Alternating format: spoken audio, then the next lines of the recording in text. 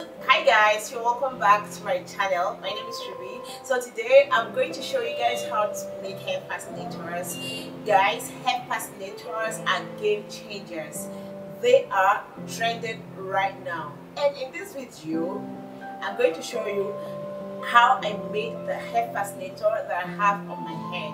One good thing I love about fascinators is that they are very easy to make, and then the cost of production is quite cheap, and you can sell them at a very exaggerated amount. So guys, if you are interested in learning how to make hair fascinators, please don't go anywhere, keep watching. And if you haven't subscribed already, please go ahead and subscribe, and don't forget to turn on the bell icon so you get notified once I upload a new video.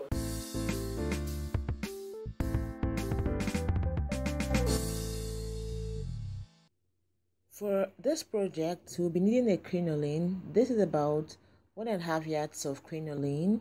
We also need a scissors, feathers to accessorize the fascinator, and this is 1 yard of net. Then a gum. This is B7000 gum. You can use UHU gum. Then these are some pearls we'll be using to make the fascinator look beautiful. Then we have our wire, then a thread and a needle. Then I'll be using an elastic band for this project. You can use a pin, hairpin, or hairbrush, or you can likewise use this hairband that I used for this fascinator. The owner of this fascinator actually requested for a black elastic. This wire is about 37-inch long, so it depends on how long you want your wire to be. You can make it longer than this. So I'm going to gently fold this to form a circle. Now use a thread to hold it down.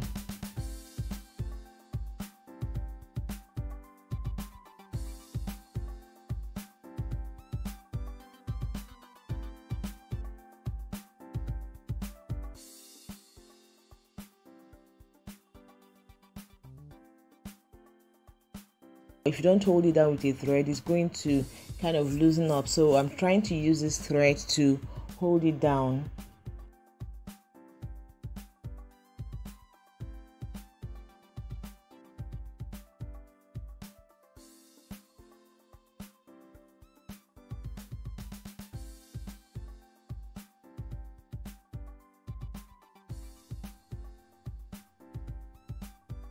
So I am going to tie it off here and then cut off the excess thread we have. So this is our circle.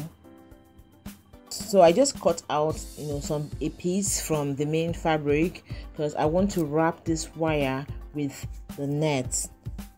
You see why I did that in a bit.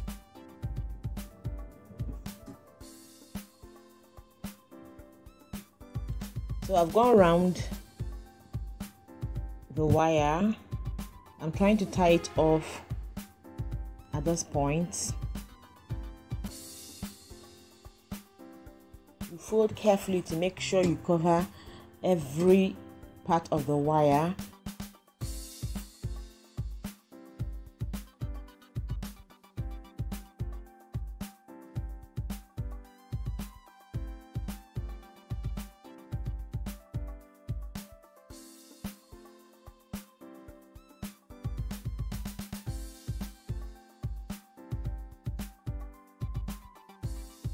So I'm going to use our gum to round it off, because if I don't use a gum, it's going to loosen up. So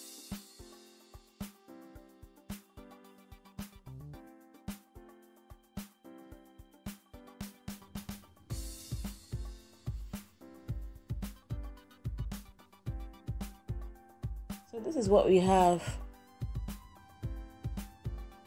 Next step to this project is I'm going to place this in the middle of the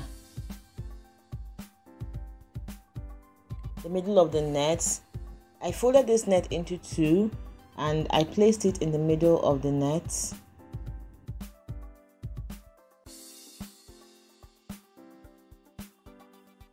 And I'm going to take some thread, like 4 strands of thread, or you can make it 5 or 6. Now that I have that, I'll gently fold this over in this manner. You have to be tactical in doing this. So I'm trying to form some gathers around it, so you have to make it neat. So I'm trying to, gather everything together in a way that will make this look beautiful. And then I'm also going to gently try and take out any excess that is formed inside of it. So this is what we have. I hope you can see the beautiful gathers that we have there. This is what the back looks like.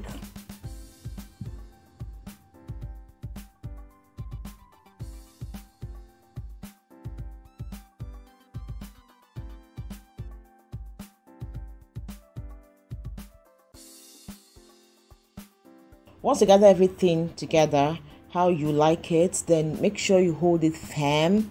It has to be firm. Then with a thread, the strands we cut out, we're going to tie this round, like you tie it in this manner.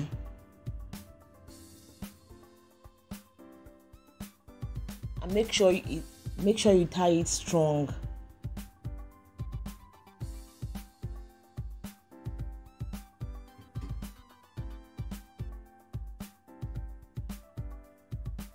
So once you're done tying, I'm going to tie it off at one end so that it won't loosen up. So that is what I'm trying to do. I'm trying to tie it off at one end. So I'm going to tie it off here.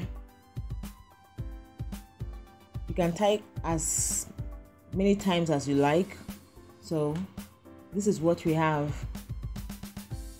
Our base is ready. So I'm going to fold the excess and cut it off.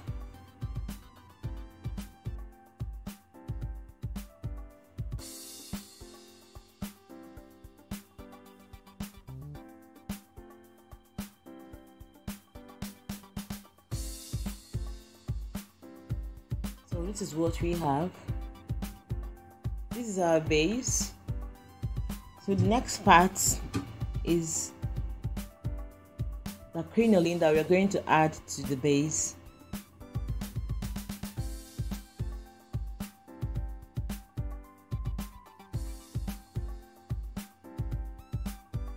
Then this Crinolin is about 1.5 yards.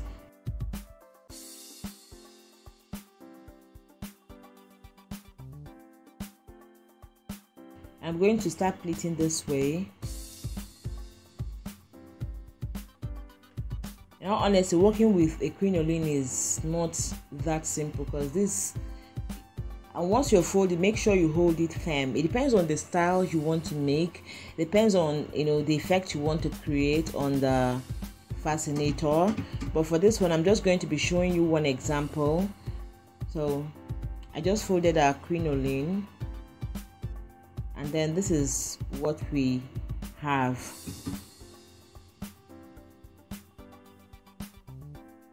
This is what it looks like. So I'm going to use, like, expand it a little.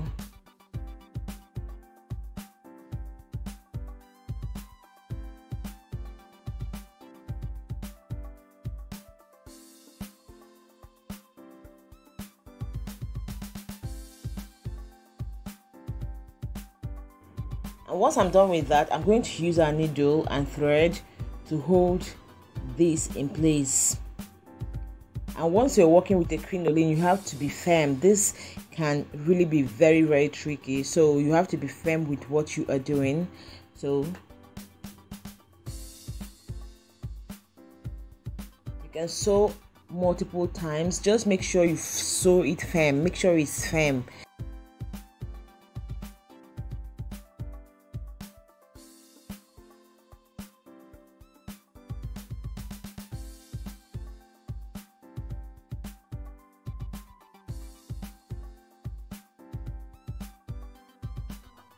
So I'm gently trying to go over it. You have to do this as multiple times as you like, and that is exactly what I'm trying to do.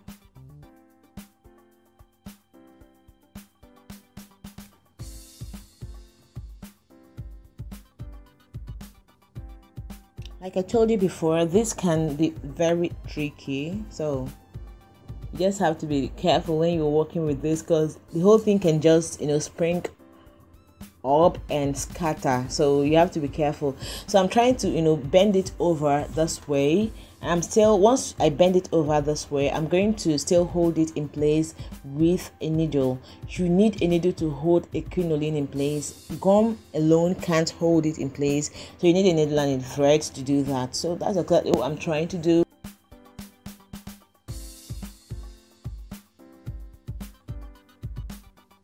So once you're done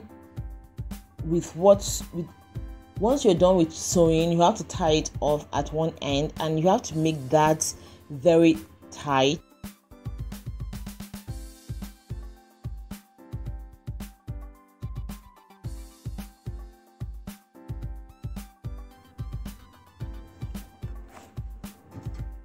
So this is what it looks like on our base. So I'm going to go ahead and attach this to the base with a needle. I'm going to attach it in such a way that this crinoline will cover that point. You can see it has to cover it so that it will look neat.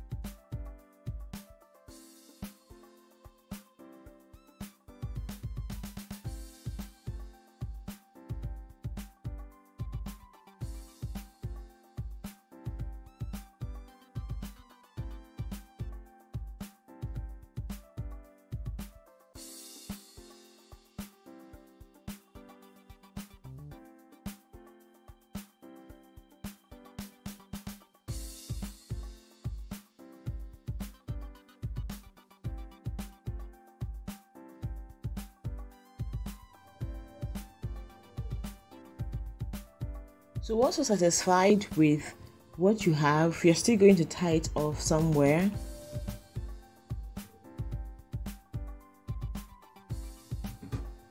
So I'm trying to tie it off at this point because I am okay with the firmness. So I'm just going to tie it off.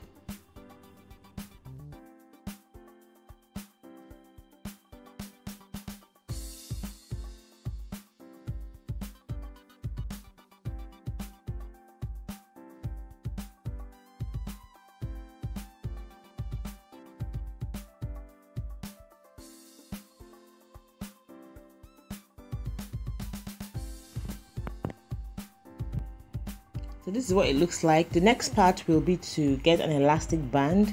Now it depends on the size of your head, so you just take this elastic band, put it around your head, and then just give a little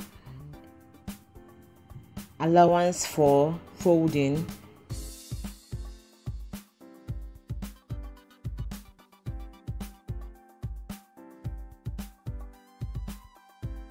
Now, and I'm going to use a black thread and a needle to hold it in place. You can sew on the machine if you so wish, but I just want to use a needle to sew this. Like I told you before, the owner of the fascinator wants a black band because she wants something that will match with her hair color. So she wants a black band. She doesn't want a comb or a pin or a hairband. What she wants is an elastic, so that's why I'm using this one for her.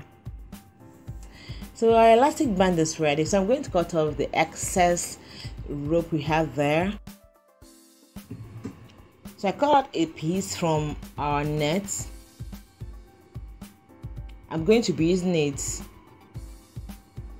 to hold our elastic band in place.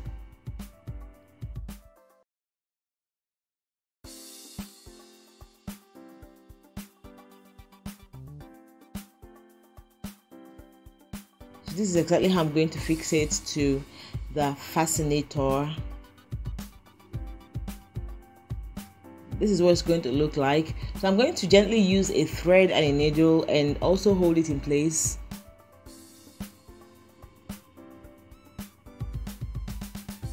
I'm going to sew this into the fascinator itself, all through the crinoline.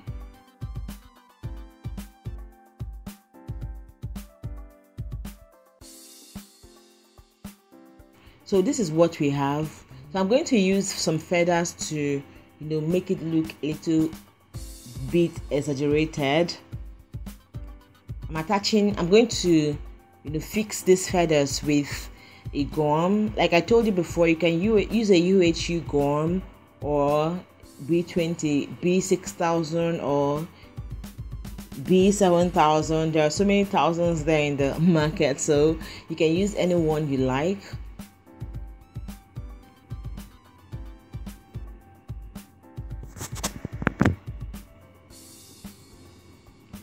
So once you're done with fixing your feathers, you can wear it this way if you so wish, but I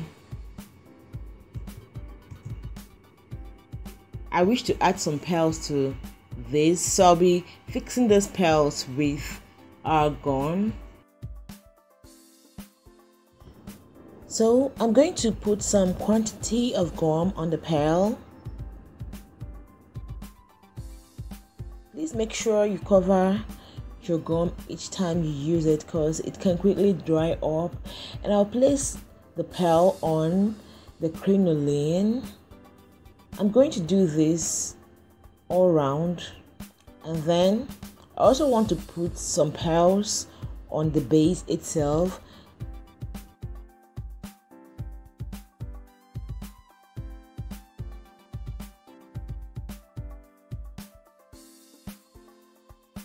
I'm also going to add some quantity of gum on the pearl, and I'll fix it on the net. I'm going to do that all round. So guys, this is the final look. This is what our satellite hair fascinator looks like on this doll.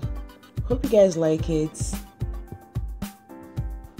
So guys, I hope you enjoyed this tutorial. If you did, please don't forget to give this video a thumbs up, and if you haven't subscribed already, please go ahead and subscribe, and don't forget to turn on the bell icon so you get notified once I upload a new video. And guys, if there are some other kinds of fascinators you'd like me to make, or any other kind of video you'd like me to make, please let me know in the comment section below, and I'll try as much as possible to do them for you guys. So guys, until next time, my name is Shubi, and I'll catch you guys in my next one. Bye bye.